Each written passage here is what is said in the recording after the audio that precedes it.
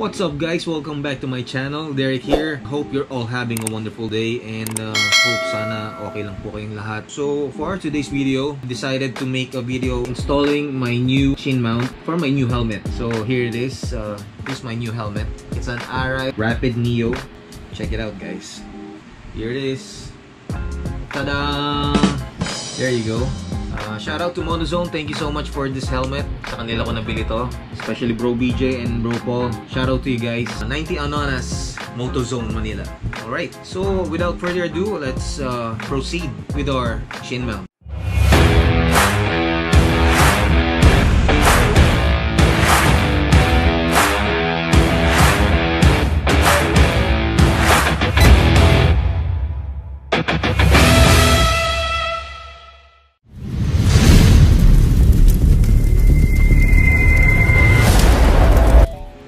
Here's the chin mount that I recently purchased from HANC. Yeah, that's HANC Additive Solutions. Nakita ko sila guys on marketplace. Been using for quite a while yung yung Telesin strap-on chin mount. I'm sorry to say but there's an disadvantage using that chin mount because thrice na akong nahulugan ng GoPro ko. Kasi yung lock niya through time kasi 'di ba na-stretch siya when you tighten the straps. Ang nangyayari pala is yung pinakapitan ng yung pang-lock niya for the J-hook or yung extension where the GoPro sits is bumubuka pala yon. Yeah, eventually mahuhulog ang GoPro mo when you turn it on and off. Recently, I saw this brand HANC and ito siya guys. Na-install ko na siya dito sa Rapide Neo ko. So, by the way guys, for all you Arai Rapide Neo owners na gustong mag-motovlog or gusto nilang kabitan ng chin mount yung Rapide Neo nila, check this out guys. You might wanna try it kasi it's reliable kasi na-test ko na siya. Last week, nag-Batangas kami using my big bike. I can say na sturdy siya, stable, hindi gumagalaw. Check. Wow. See that? So, I think reliable siya. And what's the good thing here is HANC are giving lifetime warranty. So that means anytime na masira itong chin mount nyo, they can easily replace it. Just message them or call them. By the way, shout out to HANC, to Sir Calvin. Shout out to you sir. Thank you so much for this. Napakaganda ng product nyo. Keep doing what you're doing. You guys are awesome. What I'm gonna show you guys is what comes in the package. Okay, so let's go. Alright guys, so here's the package that we have received from HANC. So first is we got the wipes. We got the wet and dry wipes, that's 1 and 2, and we got sticker. Here's the main chin mount. It comes with an extension arm for the GoPro. And we have the screw for the extension arm. And we also have the safety tether for backup in case your chin mount falls out. So yun guys, prepare lang natin and install na natin ang chin mount natin. Alright, so first of all, we have to use the wet wipe. So we have to clean the surface kung saan natin ididikit sa helmet natin dito sa Arai Neo yung chin mount. So first thing that we have to do is we have to clean the surface where we're gonna put the chin mount first. So yan, dito sa part na to, dito natin ididikit yung chin mount natin. So we have to really clean it, like grease and oil free dapat siya. And then next step is we have to use the dry wipe. So we have to dry it para mas maganda yung dikit. Just make sure na hindi siya basa guys. Just make sure na it's totally dry para mas maganda at makapit yung dikit ng 3M ng chin mount. Okay, so yan, linisin lang natin maigi. And then ready na tayo to stick our HANC chin mount. Okay. Alrighty guys, so the next thing that we are going to do is we're going to position our chin mount now. So as you can see guys, ang maganda dito sa ginawa kasi ng HANC is it's 3D printed. Kaya kung mapapansin nyo is talagang it's specifically made for this specific helmet, which is our Arai Rapide Neo na napakaganda. And parang ano siya parang it's one with the helmet. Parang hindi siya masyadong manonotice na akala mo na dinikit mo lang. Ito, linisan lang natin uli just to make sure na talagang grease and oil free ang ating helmet. So now, tanggalin na natin yung cover ng 3M natin. Then we're ready to stick our HANC chin mount. Alright guys, so this is it. So we just have to be very careful before sticking it. Just make sure na it's aligned kung saan natin siya i-stick, and especially here.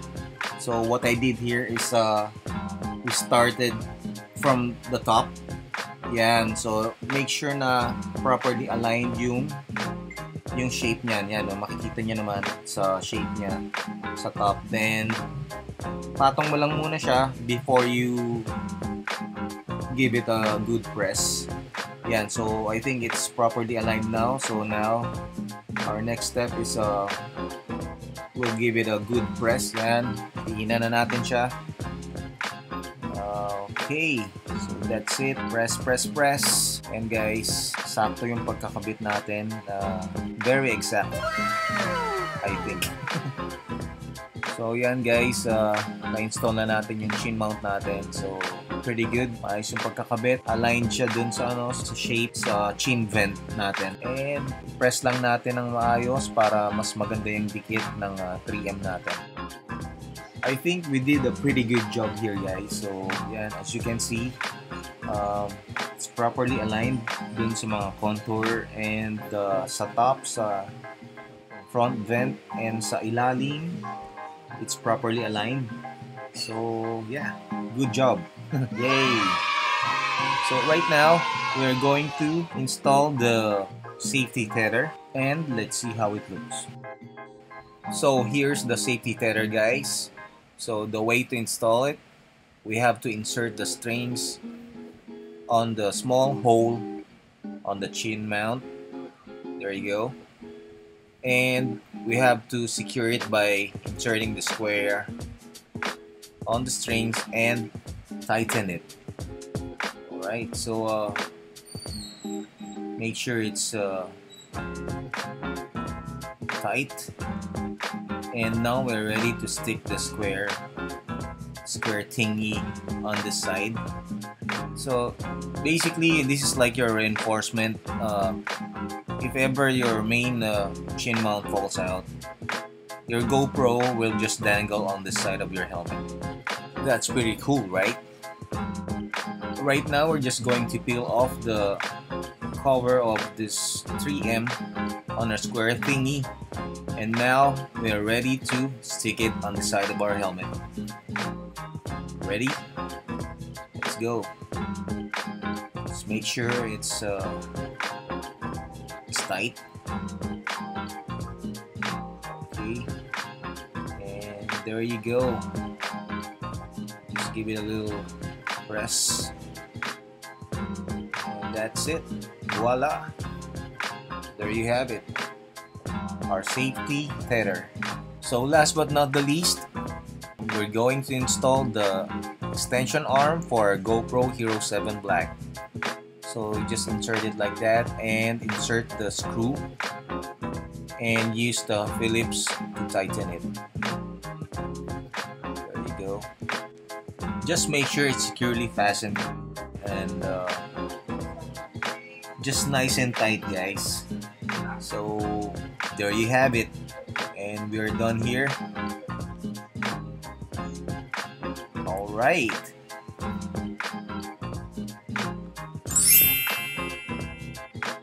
here's the finished product guys, our HANC chin mount.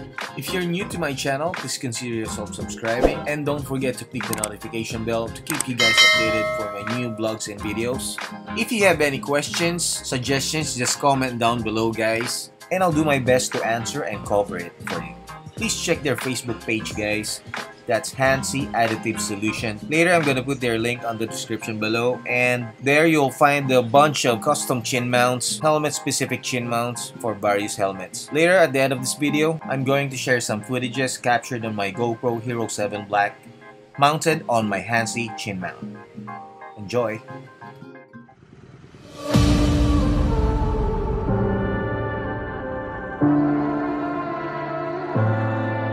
If you ever feel like you might need someone to remind you who still believes, don't forget I'm not so far from home. Don't forget I'm not so far from home. 'Cause when it's you,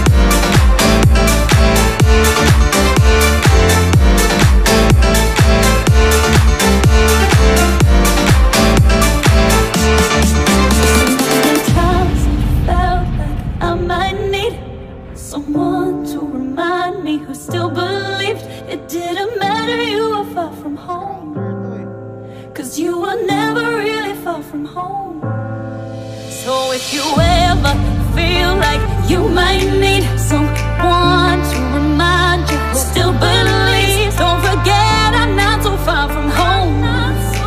Don't forget I'm not so far from home. 'Cause when it's you, my heart feels it too.